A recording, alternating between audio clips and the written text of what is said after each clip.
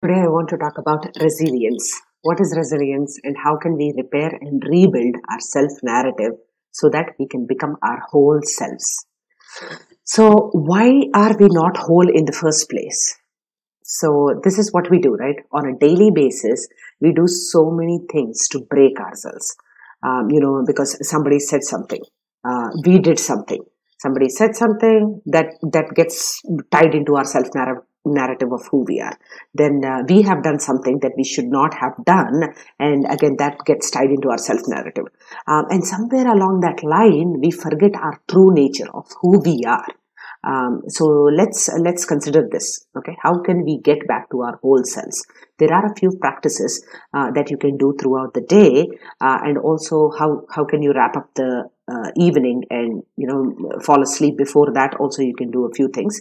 So this is not a full picture of what I want to give you, but this is just part one of a long series of how we can repair and rebuild our self narrative. Okay, so the first thing is we live like we are going to live forever.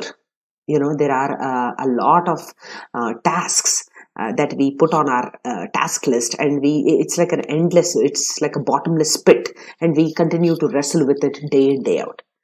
But here is the thing: most of the items on that list are somebody else's agenda if you pay close attention to it. Okay. Um, and I was talking about forgetting our true nature. So, what is our true nature? This is what we want in life. All of us, each one of us, we want dignity and peace.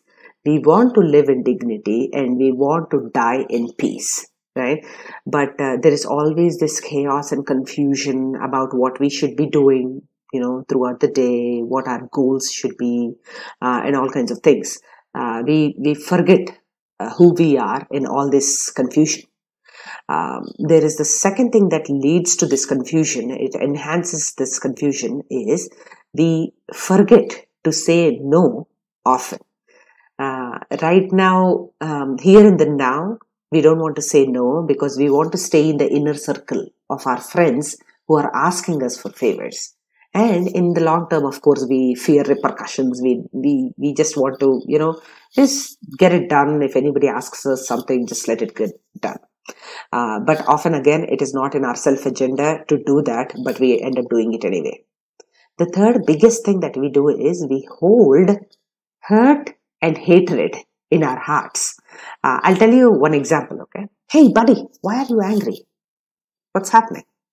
Oh, you know what? There is something that my mom did 10 years ago. I don't remember what it is. She said something mean.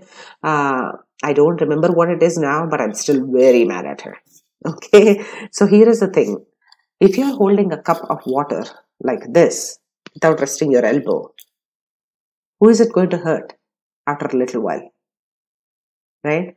It is you holding on to something way too long so that the burden of hurt and hatred is hurting you.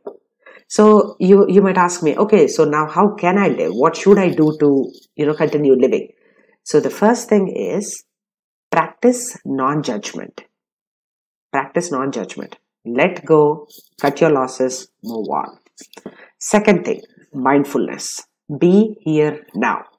Be here now. Here in the now, you don't have any problems. Remember that.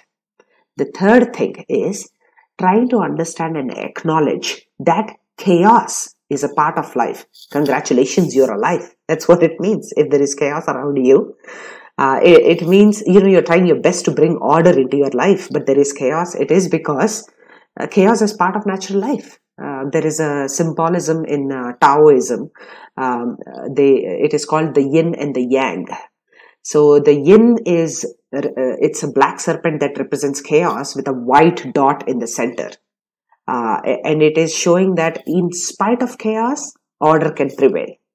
Similarly, yang is that white serpent that represents order, and there is a black dot in the center saying that there can be chaos at any moment of time. It can erupt even when you think things are orderly.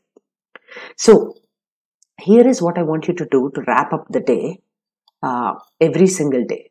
there are all kinds of drawers you open throughout the day trying to, I have to do this, I have to do that. Somebody said this, somebody said that, all kinds of drawers in your mind that you have opened up. I want you to close those drawers metaphorically as you're going to bed and calm yourself down. Tomorrow is a new day.